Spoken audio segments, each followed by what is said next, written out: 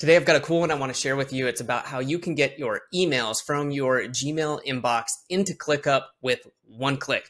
Don't have to type anything, don't have to do anything. This is a great time saver that I use to quickly triage my inbox so that I don't get stuck going down the rabbit hole. I can click one click on emails and get them into the inbox. So then when I go in ClickUp to do my daily review, process everything, I can do it all there, not have to worry about it. And I have links back to the email if I need it. So if this sounds like something you could use, stay tuned. We're going to get right into it. Hey, I'm Adam with the Productivity Academy, and I want to show you the two kind of things you need to know when doing this. This is using Zapier, so we're going to be able to put this in from Gmail account into ClickUp, but you do need to have the ability to do 3 operations in one Zap, which I believe uses a paid plan. But I've been using Zapier for years, and it changes from time to time as they update it, so make sure you understand what it can or can't do with your free or paid account. But with that out of the way, I want to show you the 2 ways to do this, because for some of us, if you have multiple Gmail accounts, for example, I have a personal account, which you can see the setup here, and then I have my productivity account, which uses Gmail as well. But I'll show you what the differences are and kind of how this works. Now, this is the personal setup.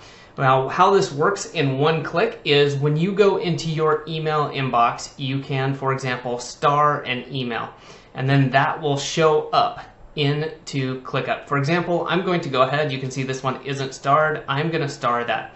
And you could do that from your inbox, or you could be clicking in and you could say, oh, yep, I just needed to check, yeah, this is really important. You can star it right here.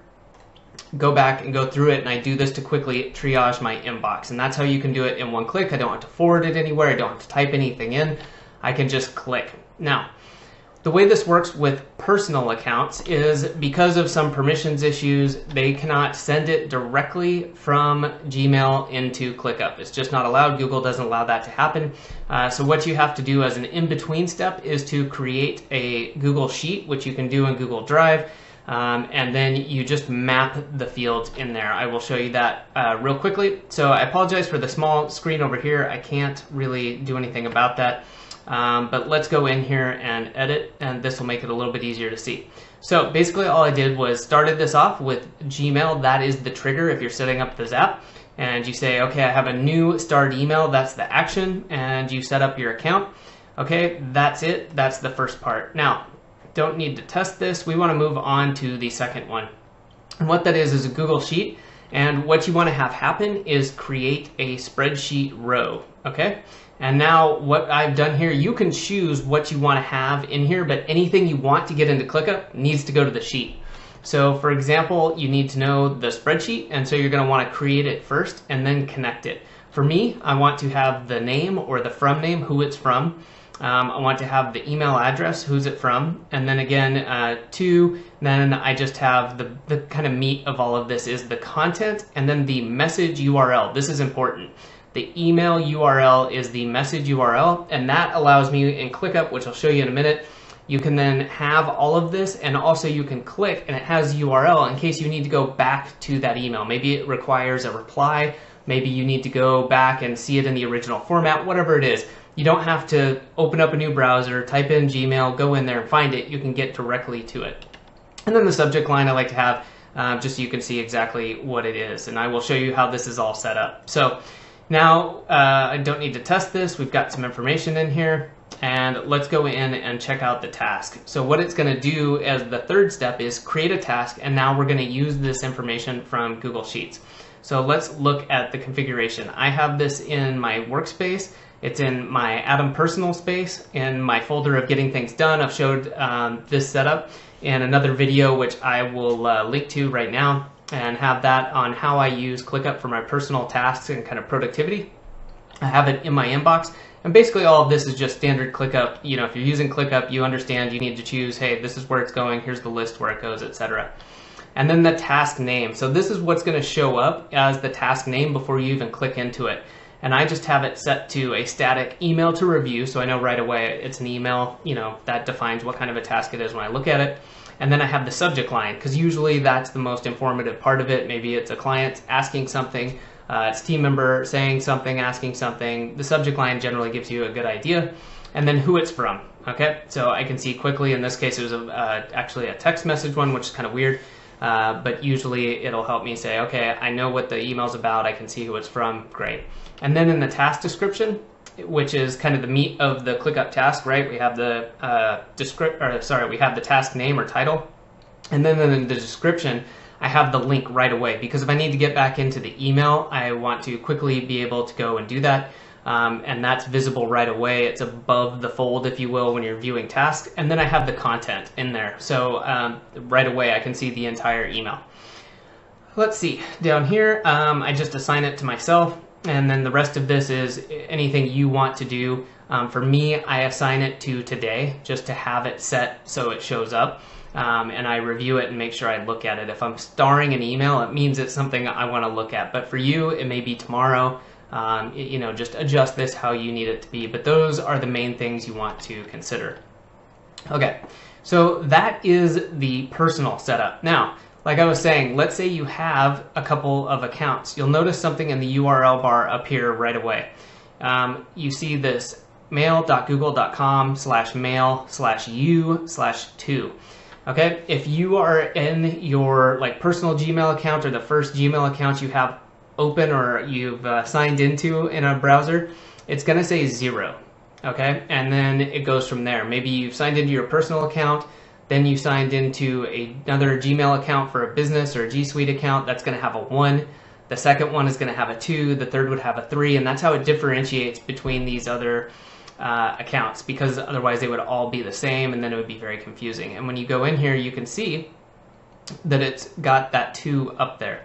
However, something funky happens when you're using this and you're forwarding stuff along. For whatever reason, the URL changes, or there's something that happens, and I had to figure this out kind of the hard way. But basically, you've got to change it from a 0 to a 2, even though you see up here it says a 2. So what I mean by that is, now this is the difference between having a I'll say your first signed in account, and by that I mean I could make this extra confusing, I could have this account, this Productivity Academy account, be a 0. It's about what order you signed into accounts, not necessarily that it's personal or a business account or anything like that. So the first Gmail account you sign into on a browser, that's going to have a 0. The second one you sign into is going to be a 1, 2, 3, so on. Okay, so let's say you have a 1, a 2, a 3, fourth account, whatever it is. You then need to add in a formatter, which is really the only change. And then you need to, whatever that number is, you need to find it and replace it. Okay, so it starts off the exact same. You just select the different account. In this case, it's my Productivity Academy account. So a new start email. And then what I need to do is I need to do a transform. Okay, let me go back here. It's a formatter by Zapier, and it's an action event on text. All right, and we are going to replace. That's the transform, is we want to replace, and the input is the message URL. Okay, and we're looking for u or /u/0, and we want to replace it with /u/ whatever that number is of that account that you're setting up. In this case, it's a 2. And then we go and we create the task, and you can see that this is going to basically be the same. However, we're now, anytime we have that URL that we want, like in the task description, we are using it we are grabbing that link from the output here instead of from the Gmail side of things. So that's the difference. If I switch back over to here and scroll back up, you'll see that we are just using the email URL that we got. Yes, it's coming from the spreadsheet, but we got that directly from the Gmail step. And something else I did with my other accounts I didn't do with the personal account was I added the link into the subject, which you can take it or leave it. That way it's very easily available, but I've found it to be enough. I just never changed it. So I wanted to kind of go into the nuts and bolts of this, because this can be confusing the first time you set it up. But it can be so helpful especially if you have multiple accounts that you're in and out of. And even if you just have one account you're running things through, it can be really helpful to keep yourself out of your inbox. So let's take a look. I'll hop over. Like I said, we started this at the beginning of the video, so let's go over here and check this out. I am going to refresh.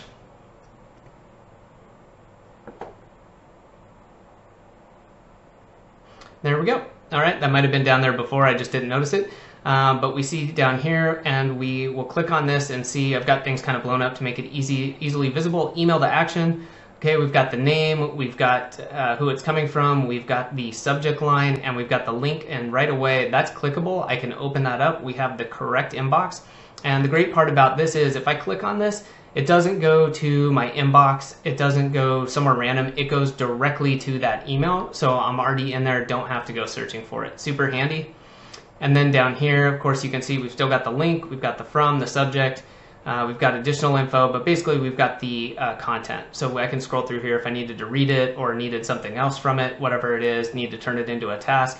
It's all ready to go. So hopefully this is helpful. I know it can be confusing, but again, setting it up is super helpful and it's worth the time. Even if it took you 30 minutes the first time to set this up, this is going to save you a ton of time, a ton of going down rabbit holes and keeping you out of your inbox. So give it a shot. If you have any questions, comments, issues, leave a comment below and I will get back to you. Thanks.